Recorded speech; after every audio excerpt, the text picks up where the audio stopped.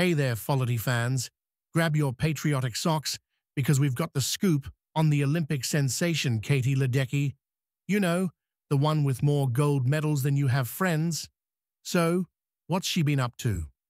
Well, she decided to grace us mere mortals with her presence at a Raising Cane's Employee Appreciation Conference in Cancun. Because where else would a superstar swimmer want to be, right? Yeah, nothing screams elite athlete quite like a fast food chicken conference in paradise. But Katie, being the humble gold medalist she is, thought, hey, let me just whip out one of my shiny Olympic gold medals from 2024 like it's a regular Tuesday. And guess what? She pulled it out from a sock. Yes, folks, a sock. Not a fancy case, not a trophy cabinet, just good old laundry wear. Talk about keeping it casual. During her dazzling keynote, because obviously we all need life lessons from someone who swims faster than I can run to the fridge, she said, I keep them around. What a relatable gal.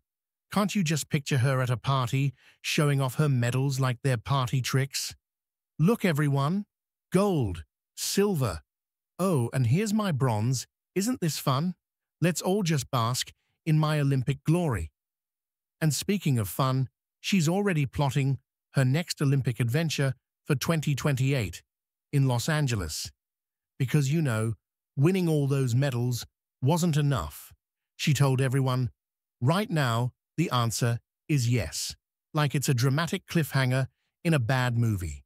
She's just taking it year by year, while the rest of us adjust. And let's not forget that this epic event featured none other than Snoop Dogg. I mean, what a combo. Katie, the Olympic champ, and Snoop, the king of chill vibes, sharing the same stage. Because nothing says hard work and dedication like mixing chicken tenders with a DJ set from Snoop. If only they had a medal for best side gig. So, there you have it, folks.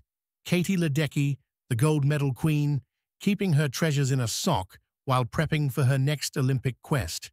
Because why not? What do you think? Is this a brilliant strategy for showing off or just a hilariously humble flex? Let us know in the comments below. And don't forget to hit that like button if you think Katie deserves an award for creativity. Thanks for tuning in to FOLITY. We'll catch you next time for more outrageous takes on the world of sports. Until then, keep it real, folks.